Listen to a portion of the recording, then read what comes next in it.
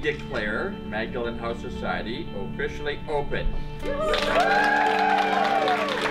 Magdalen House is a home for people who recover after being exploited by human trafficking in the sex trade or through forced labor. We started the organization with the idea back in March of 2009, so we set up a society at that time.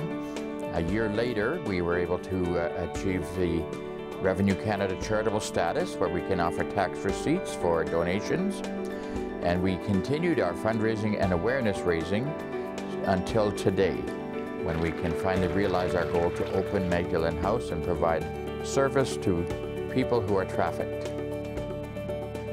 We have a program that we have the people work through over a 12-month period, and the program will help them to become more self-reliant, more self-confident, and able to live independently at a new career choice.